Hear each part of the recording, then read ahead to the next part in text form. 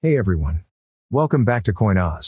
In this video I'm going to show you 4 super rare pennies that have potential of changing your financial game for good. They are worth a fortune. Hit that subscribe button below this video and let's dive in. Number 4. This is 1951 Lincoln cent in PR67 deep cameo condition. Deep cameo is a designation that is given to a proof or specially struck bullion or commemorative coin featuring stark contrast between frosty device elements and mirror-like fields. According to NGC, 1951 proofs only rarely have the satiny or semi-brilliant finish more commonly seen on 1950 proof cents.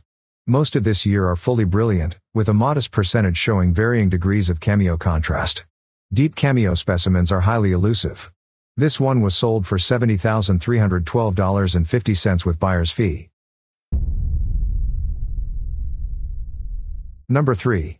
Here is 1914 Lincoln cent in PR67 red condition. CAC proven superb gem. A CAC sticker, in the context of numismatics, the study and collection of coins, stands for Certified Acceptance Corporation.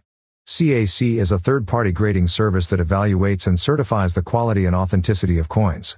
CAC experts examine the coins independently, looking for certain criteria that indicate exceptional quality. They pay particular attention to factors like the coin's strike, luster, surface quality, and overall eye appeal. Without the boost provided by the new Buffalo nickel of 1913, sales of minor proof sets, cents and nickels, declined in 1914. This date is somewhat scarcer than the more plentiful 1910 and 1913 cents. Fully red gems are especially elusive. This one was sold for $126,562.50 with buyer's fee. Number 2. Here is 1922 No D wheat penny with strong reverse. Graded in mint state 64 red by PCGS and further confirmed by CAC. According to NGC, the erosion of the obverse die, perhaps in combination with the mint mark cavity catching grease or other debris, led to the coining of numerous 1922 dated cents at Denver that revealed no mint mark. This popular oddity is not a true variety, as the obverse die began its term normally and then deteriorated to the point that its mint mark vanished. It is actually a die state, and as such should command little attention, but early publicizing of these defective coins by Maurice Charlac and other dealers cemented its place in United States coin collecting. Examples displaying full red color are extremely rare. This red specimen ended up selling for $253,125 with buyer's fee. And here is 1955 Lincoln cent with double die obverse.